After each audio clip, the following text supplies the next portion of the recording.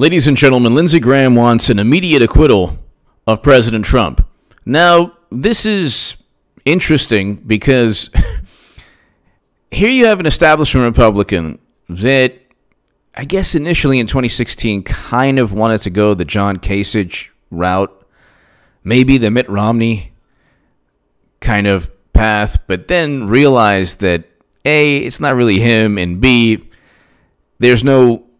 it's futile, and there's no reason to engage in that tactic because you can't win. Can't win against Trump.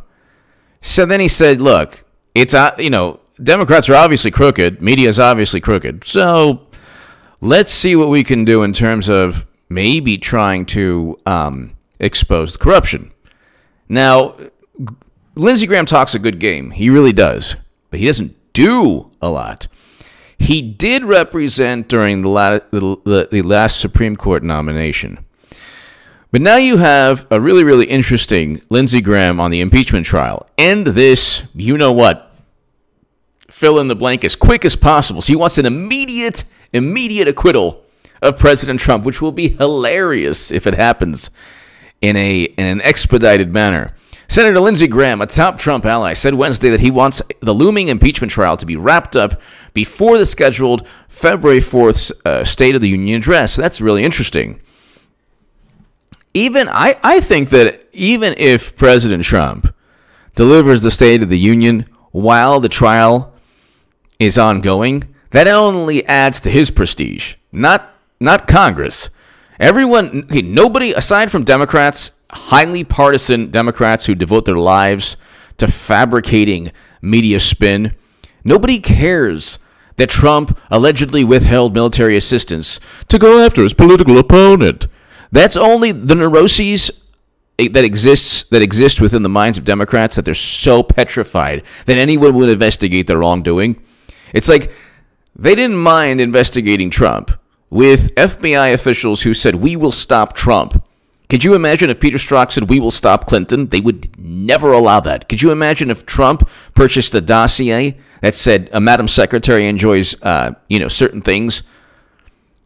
They would never allow that, ever. Could you imagine if a foreign ambassador, an Australian ambassador, said, "Oh yeah, the people in the Clinton campaign are doing this and that"? They would never allow that. Or a professor from another country, or an MI6 agent. They would say, "Oh my God, Trump is politicized and he's utilizing the government against his political opponents." But when they do it, it's okay. It's no problem. It's no problem at all. Even though the IG found 17 examples of deliberately falsified information. You don't accidentally. These are not errors. Okay?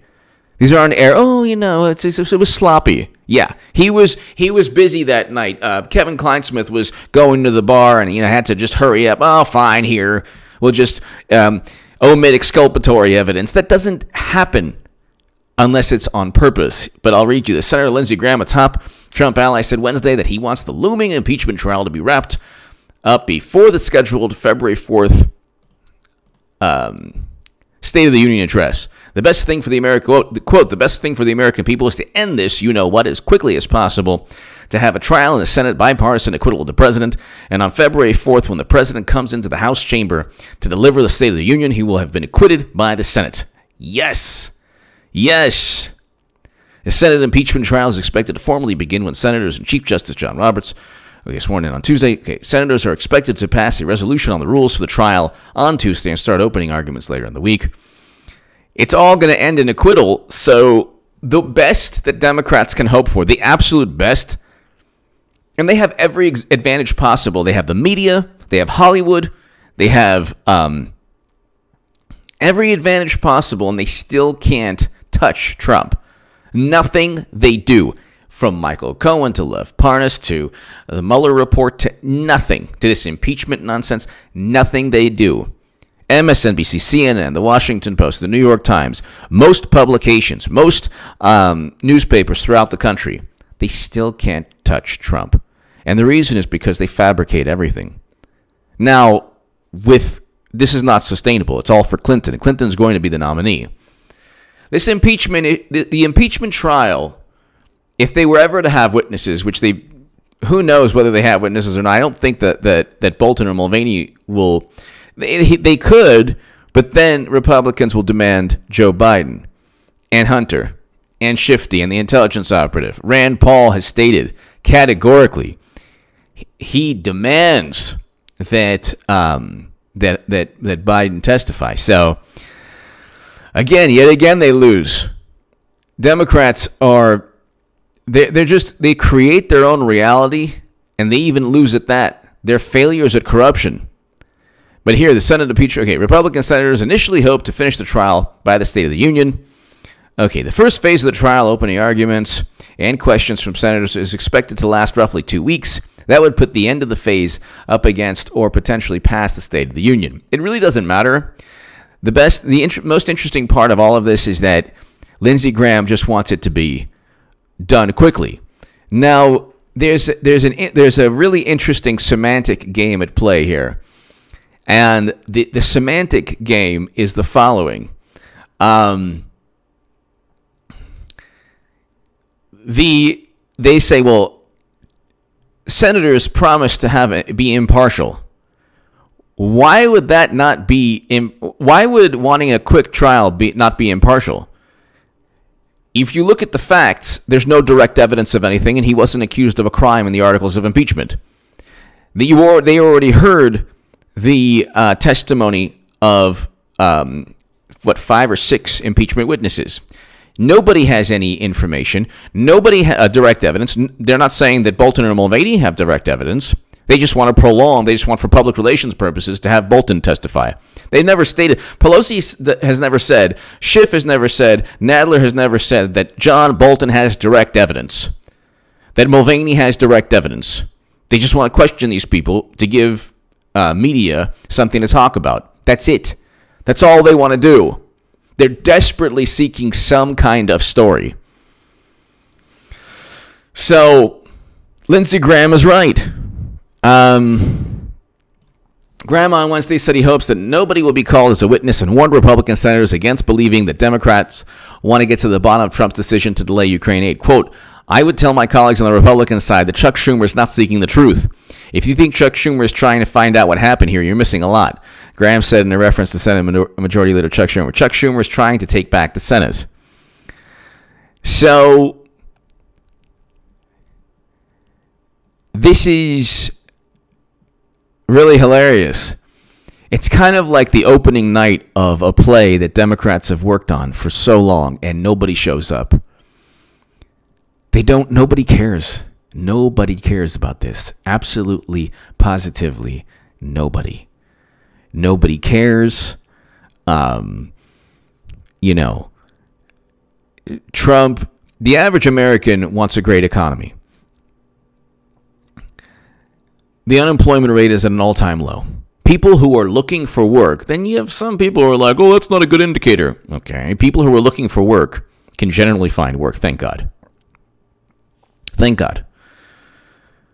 Okay, you have to be looking for work. If you're looking for work, then the unemployment rate, that is the unemployment rate for the country.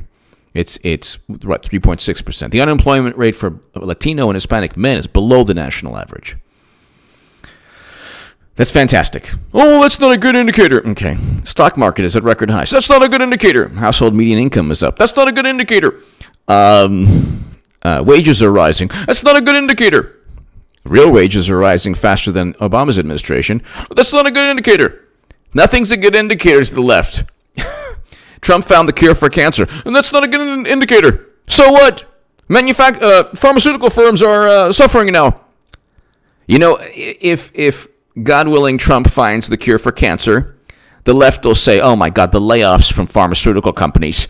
Trump is a tyrant. Impeach! The guy can't do anything. It's all about, look, with Trump, it's not about his presidency. It's about his personality. And I love it. I said, well, why would you vote for Trump over Bernie? Well, because Trump would actually implement a foreign policy that brings home Americans, which is what he's doing. Bernie would not. Bernie Sanders can't even endorse.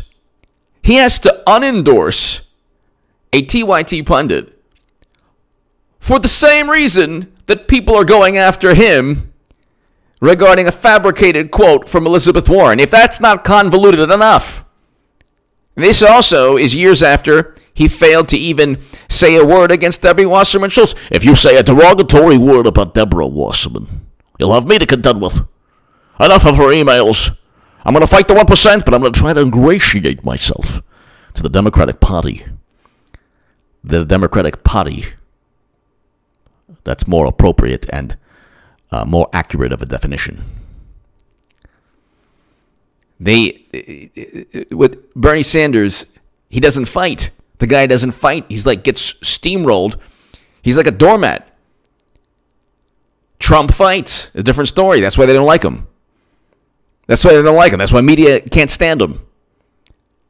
Bernie now is being accused of saying something he never said because Elizabeth Warren failed her DNA test and claims that Bernie said that a woman couldn't become president. That never happened. She's not telling the truth. Surprise, surprise. But guess what? It doesn't matter. Bernie's campaign is essentially done because of this. Bernie's campaign is essentially done. So, I mean, look, Trump's going to be a two-term president. Thank God. Because you're going to see the Democratic Party is going to be forced to change. Once they lose again, they'll abandon ship. They'll realize they've hit too many icebergs and that the Titanic wasn't meant to be a submarine. See, they spin everything. They spin everything. There's like one correlation between the LMNOP people and Democrats. They spin everything. Oh, don't you know Huber? He didn't leak information. He has a trove of information. A trove of indictments. He hasn't leaked it yet. No, he didn't do anything. There's a difference. Some things just stink, okay? Well, you know, Sessions touched Durham's hand, and therefore he did this, and therefore anything Durham does is because of Sessions. No. Every chance Trump gets, he clowns the Keebler Elf Sessions. Every single chance. Every single chance. He probably goes to bed at night. Trump is like, yeah, Sessions. It's horrible. Every chance he gets, he clowns Sessions. Every single chance. He doesn't stop. He doesn't even. There's been like 10 times. Well, forget about when Sessions was actually Attorney General.